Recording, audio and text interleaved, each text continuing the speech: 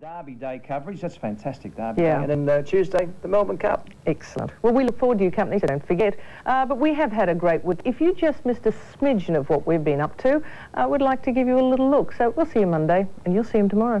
We'll try and find the winner for the Cup.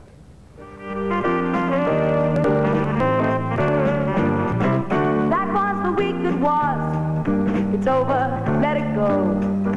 52 times a year.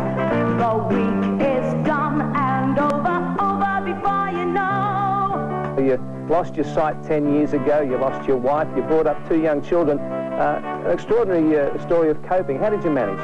Oh, pretty easy. It's, Come on. you know, you just got to go along with it and do the best. Anne-Marie, tell me, how did your husband die? He delivered a pizza and he was shot dead. Literally at the front door. Yeah, it was at the back door. You have to deal with it the best way you can. Frank, has there ever been a human being that you just couldn't defend? No, no. Every human being is just what you said, a human being, and is entitled to the same process of justice as you are, Mike, and I am. Jim Baker and Jar Jar are going to jail. Welcome to the prison styles of the rich and heinous. Ex-Mr. Madonna Sean Penn was allowed to choose this small prison in Northern California to calm his temper for a month. Only $50 a night for room and board. In court, Jar Jar had expressed concern about her appearance in jail. Well, if she comes here for around $10, she can have a haircut, her nails done, and even have her upper lip waxed. Prison holds the most beautiful people you've ever seen. You sit there at the little table with tears streaming down your eyes, and you see the beautiful people, the beautiful families, having to say goodbye all the time.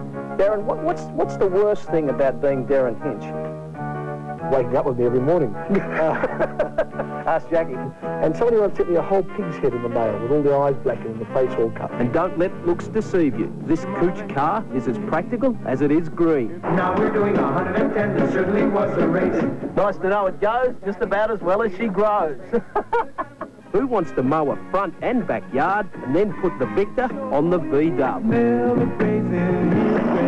While it's perhaps easy to understand the course's attraction for young men, it's a little trickier to see why a successful businessman, such as 45-year-old Malcolm Modra, seeks that extra polish.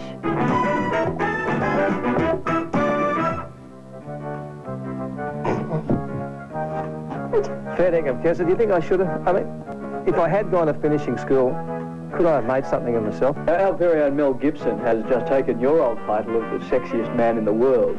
Does that bother you at all? He can have it, believe me. He can have that one? Yeah, man. What did that mean? I know what that would mean to me. What did that mean to you? Absolutely nothing. We've heard you've got some big marriage plans coming up. No, I'm not even close. And to spend a lot of money. Dude, you know, it's like all these stories come up and it makes me laugh. Well, see, you and Cher become buddies, haven't you? Yeah. That's a deadly duo. I mean, you two. We never go out. That's why we like each other. You know, we stay home and we order in Chinese and we watch videos. Guess what? Kimberly is just 15.